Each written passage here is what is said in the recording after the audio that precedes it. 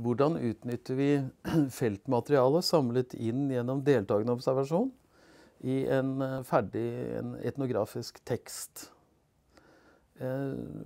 Målet her er jo å gjøre informanter, altså de vi deltar sammen med og involverer oss med gjennom feltarbeidet, synliggjør disse i teksten. For det er klart at de samme krav til etterrettelighet i en vitenskapelig produksjon påligger også de såkalt kvalitative disiplinene. Informanter brukes, og materialet som de har hjulpet oss å skaffe frem, brukes på ulike måter. En måte de brukes på er jo som sannhetsvitner.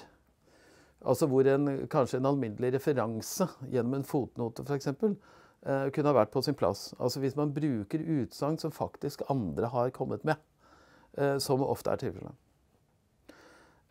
Men ellers vil jeg generelt si at vi ikke refererer, men vi kontekstualiserer. Altså det vil si at vi i tekstene, enten i egne kapitler eller som del av presentasjonen av et case, også skriver informantene inn i denne fremstillingen.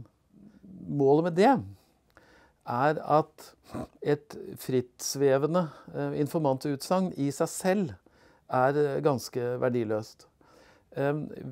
For at leseren skal kunne forholde seg kritisk til de slutninger og resonementer og argumentasjoner som du presenterer i teksten din, da må altså leseren ha en mulighet til å forholde seg rett og slett kildekritisk til dine slutninger og tolkninger og argumenter.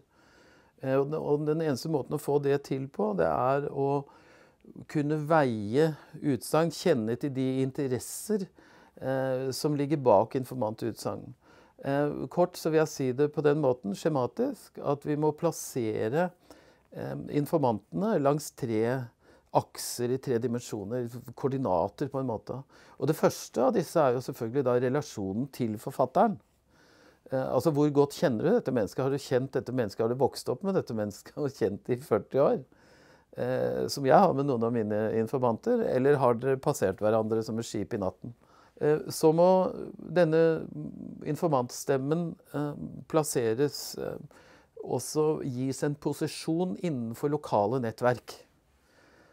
Slik at leseren kan bedømme hvorfor denne personen sa akkurat det akkurat da om akkurat den saken. Og det tredje, hva skal vi si, koordinatet her, er jo da de forløpene, de hendelsene eller rekken av hendelser som utgjør en case, som disse er mer eller mindre da deltakere i på ulike måter. Det vil si at de må plasseres innenfor, altså utsagnene de kommer med, opplysningene, informasjonen de kommer med, må kontekstualiseres i forhold til de konkrete forløpene, altså saksgang om du vil, de ytres innenfor.